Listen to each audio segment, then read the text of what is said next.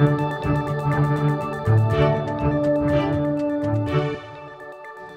also believe the administration was wrong to stand by a statement sympathizing with those who had breached our embassy in Egypt, instead of condemning their actions. Romney's response to the Libya crisis comes under fire. Governor Romney seems to have a tendency to shoot first, name later. Also today, U.S.-Israel tensions enter the campaign. It's primary day in New York, and a closer look at the bundlers who bolster Team Obama. I'm Megan Lieberman, live in the New York Times newsroom. The last 2 days have offered an opportunity to see Mitt Romney respond to an international incident. We'll be talking more about that in a minute, but first, Romney reporter Ashley Parker takes us through the timeline. The attack in Libya was the most vivid example yet of a real-time foreign policy crisis unfolding amid the general election atmosphere here in the U.S. At about 6 a.m. on Tuesday, before the protests began, but after a controversial web video had gained attention, the U.S. Embassy in Cairo released an appeal for religious tolerance in an attempt to cool the tensions. Hours later, mid-afternoon on the East Coast, an attack began on the United States consulate in Benghazi, and one death was initially reported. At 10:24 p.m., apparently in response to the earlier Cairo embassy statement, the Romney campaign released a statement of its own saying that, quote, the Obama administration's first response was not to condemn attacks on our diplomatic missions, but to sympathize with those who waged the attacks. There's a broader lesson to be learned here. It was immediately criticized for distorting the chain of events, with President Obama himself on Tuesday saying that Mr. Romney, quote, seems to have a tendency to shoot first and aim later. And as president, one of the things I've learned is you can't do that. Good morning. For his part, Mr. Romney has kept with his line of attack, repeating the charges before reporters on Wednesday, even amid criticism from both sides of the aisle. We express immediately when we feel that the president and his administration have done something which is inconsistent with the principles of America. A quick update on this story. Mitt Romney spoke in the last hour in Virginia and mentioned Libya at the beginning, but declined to repeat his criticism of the president for the third day in a row. National political correspondent Jeff Zeleny joins me now to talk all of this over. So Jeff, the last 48 hours have really been an illustration of how external events can intrude on a very well-planned campaign. No question. I mean, this campaign, we've said from the beginning, is about the economy until it's not. And this is an example of, I mean, the office that they're running for is for President of the United States, and you have to do multiple things at once. And this is not just a one-day intrusion. I mean, what happens over the next 54 days in the Middle East, you know, throughout the Arab fall, if we're calling it that, whatever happens with that, it will affect this presidential campaign. And what we're learning in real time is how the Romney campaign, how Governor Romney is responding to this. We saw him a slight change of tone at his rally in Virginia today. His advisors say that he's not backing off, but he is trying to take a more measured approach to this.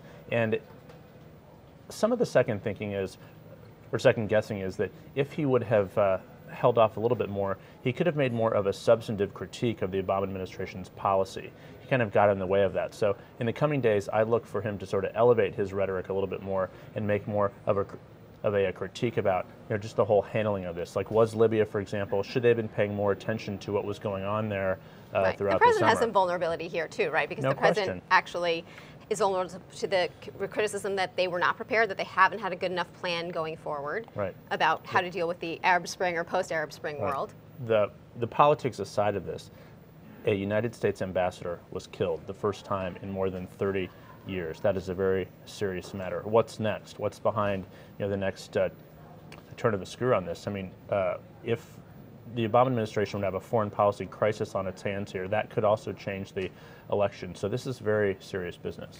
Now, it is still unclear, though, how much this is registering with regular voters, right? I heard a lot of people yesterday talking about this as the Romney campaign, in the criticism of talking about this as being sort of a Lehman moment for him, referring to Senator McCain's incident in 2008 when he sort of pulled back from his campaign, and that sort of spelled kind of the end of his campaign. Is that a little hyperbolic? Are we sort of jumping the gun on that a little bit? I'm not sure that it is a Lehman moment, just because it's so different. I mean, that was about the economy.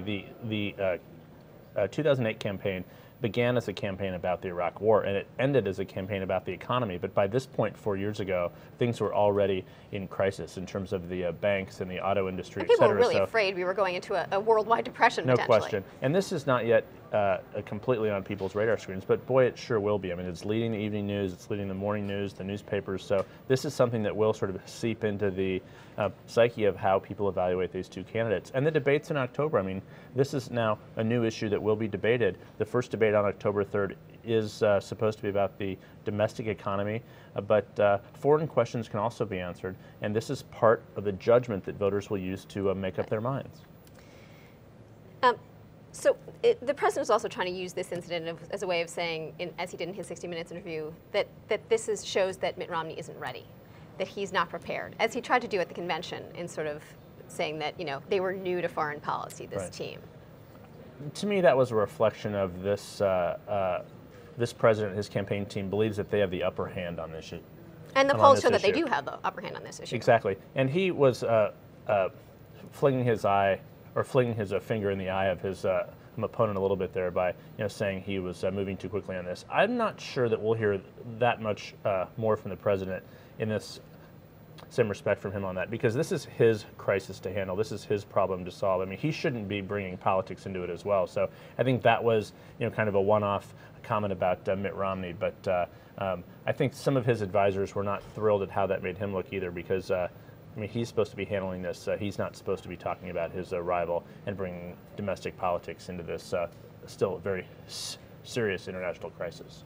And the danger for the Romney campaign is that if they keep being talked about as though this looked like a desperate move on their part, that reinforces a narrative about them that they're sort of trying to come from behind in a way that's unseemly. I think that's right. And this is a work in progress for the Romney campaign. I mean, this was the first sort of a real-time international event that they've had to deal with through their campaign. So it's a learning curve for them. I mean, like, they don't have access to all the information that the White House has, that the president had, but I am told that Governor Romney is very soon going to be getting the same intelligence briefings and the same national security briefings that presidential candidates are allowed to get once they're the nominees. So that will also potentially make him look more presidential and give him more information on which to base his decisions. Thanks, Jeff. Thanks, Megan. Even as the focus stays on these protests across the Middle East, another serious foreign policy challenge reverberates through the campaign. That's Israel's rocky relations with the U.S. White House correspondent Mark Landler joins me now from Washington to talk about that. Hey, Mark. Hi, Megan. So, Mark, the relationship between the president and the prime minister has never been a very warm one, but people are talking about how it's really never been worse than it is right now. How tense is it?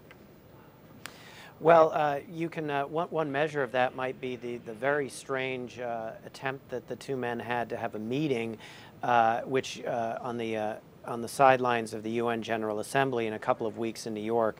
There won't be a meeting. It didn't come through. All signs point to the White House being reluctant to meet with the Prime Minister at this point, largely because President Obama feels that he's laid down a red line on Iran over its nuclear program, and he doesn't want to continue to litigate that issue with Prime Minister Netanyahu, particularly in the heat of a presidential campaign. So, Mark, was there a meeting? Wasn't there a meeting? Was a meeting requested? Wasn't it requested? Well, all sides are now sticking to a White House statement that says that the Israelis never formally asked for a meeting. If you look at the calendar, it is the case that President Obama is going to be in New York just for a couple of days. They don't overlap with the days that the Prime Minister is going to be in New York. The President has a busy campaign schedule, so it seemed difficult for the Prime Minister to come and see him in Washington.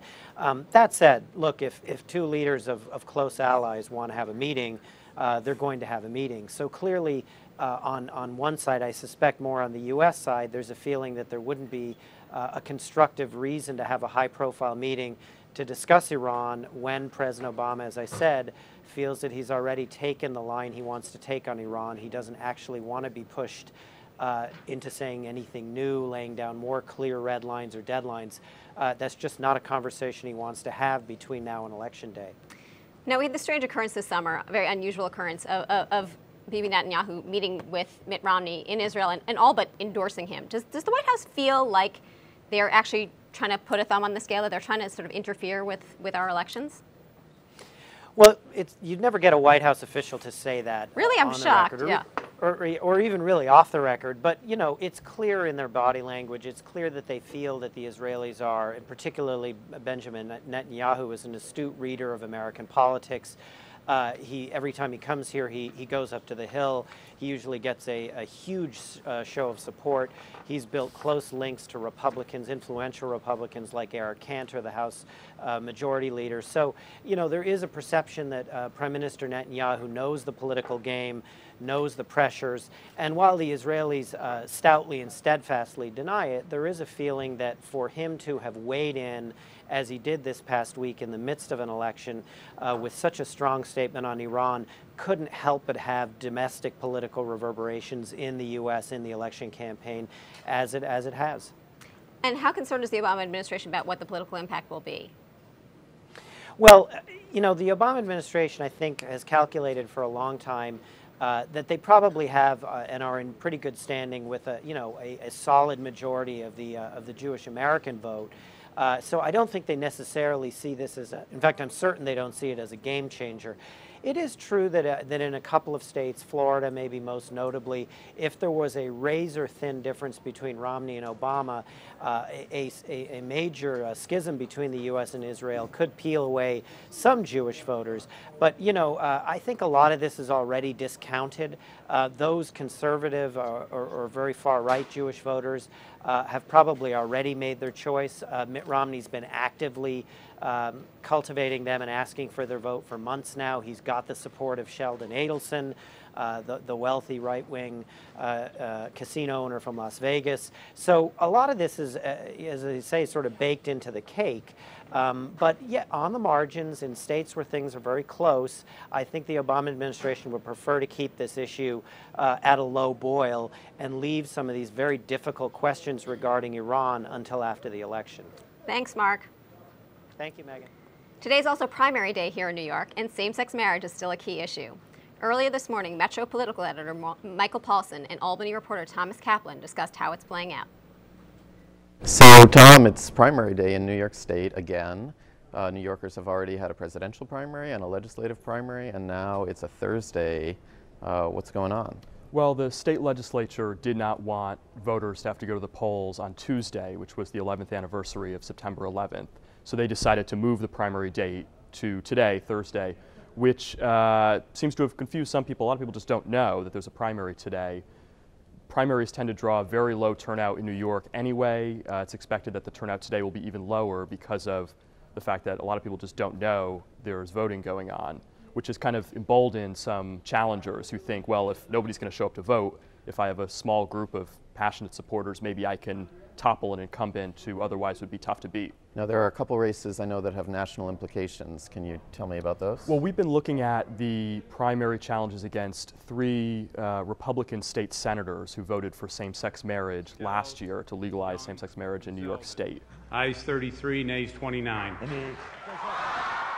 4 Republicans voted for it, 1 decided not even to seek re-election. The 3 who are running are all facing primary challenges from the right, from challengers who are criticizing their vote on same-sex marriage. Advocates for same-sex marriage are watching these races very closely because New York was the first state where same-sex marriage was legalized in part with a Republican-controlled chamber voting for it. And as they look to other states to try to push for legalization there, they're hoping to persuade Republican legislators to vote in favor. And they fear that if Republicans are toppled here in New York after voting for same-sex marriage, it'll be a tough sell in other states to say, break with your party, vote for this, don't worry, you'll be able to survive a primary challenge. So we're watching those races closely.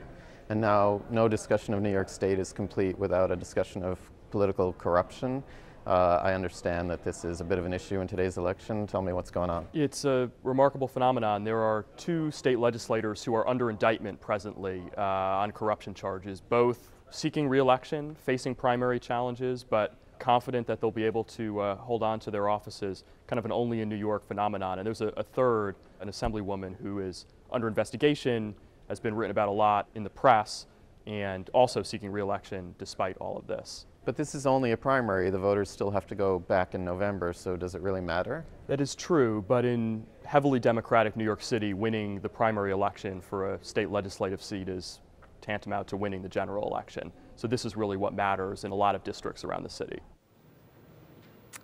After months of trailing in the race for campaign cash, the Obama team finally edged the Romney campaign in donations in August, with some help from their big bundlers. Campaign finance reporter Nick Compastori has been looking into the president's fundraising, and he joins me now. So Nick, the president's team loves to talk about their army of small donors, the hundreds of thousands of them or whatever, but they're also increasingly dependent on a very small group of very big donors and bundlers, aren't they? That's correct. If you look at their fundraising profile, what you see is kind of a reverse bell curve. They're getting more and more money at the very, very bottom end of the scale, all those $3 contributions they've been asking for in emails for the last couple of months. But at the top end of the scale, because they've been fundraising in conjunction with their party for over a year, and the top donation for that is around $30,000 a year, they also have a lot more of these really big checks, and that means bundlers, the people who know who to find to give those checks. So who are some of the big bundlers?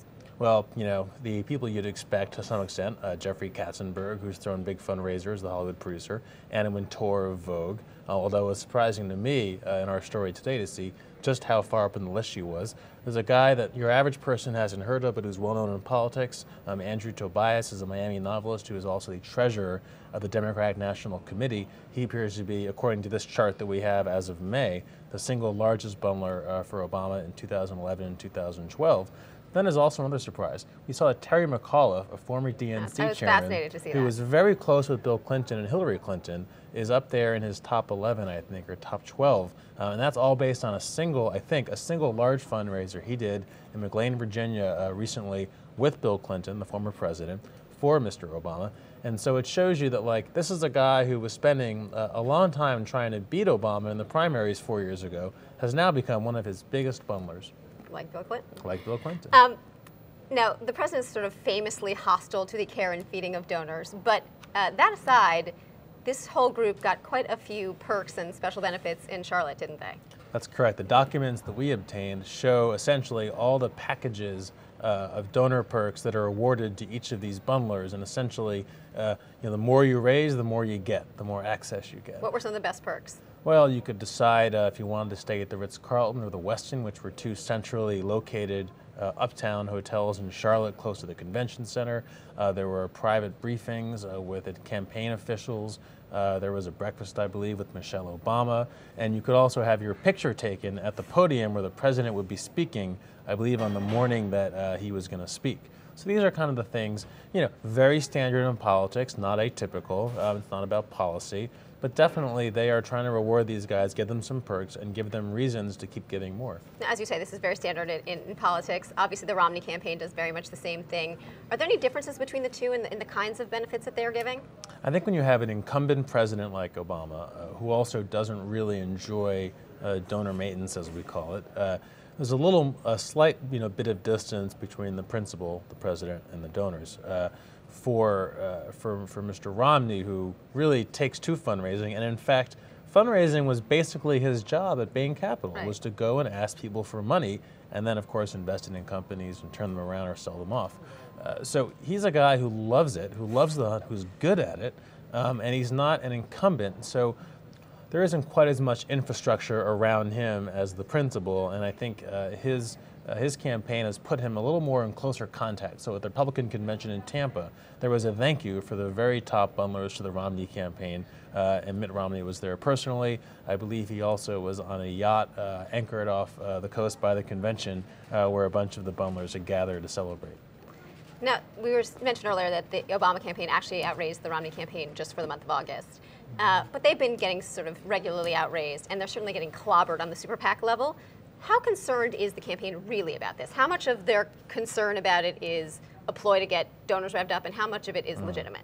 I think they aren't concerned about beating Mitt Romney and the RNC. I think that they believe they will be competitive with Mitt Romney and the RNC. What they're fearful of is the super PACs and the outside groups. The thing with that is you can sort of get a sense and compete on a level playing field with traditional fundraising, a bundling of fundraising. Everybody has the same federal limits. Everyone has the same constraints. With super PACs, all it takes is one or two motivated rich guys, Sheldon Adelsons, opening their wallet And all of a sudden, you're looking at a deficit of 10 or 20 or 40 or $100 million. And there just seem to be more of those folks on the right than the left this year who want to give and who are playing in a really big way. So the Obama people are very concerned about that imbalance. And part of the reason they're driving so hard on their own fundraising is not so much to beat Mitt Romney, but to beat Mitt Romney and have enough left over to counter what they believe will be an onslaught from super PACs. Thanks, Nick. Anytime. That's all for today. Stay with us online and on our mobile apps for more on Campaign 2012. I'm Megan Lieberman. Thanks for watching.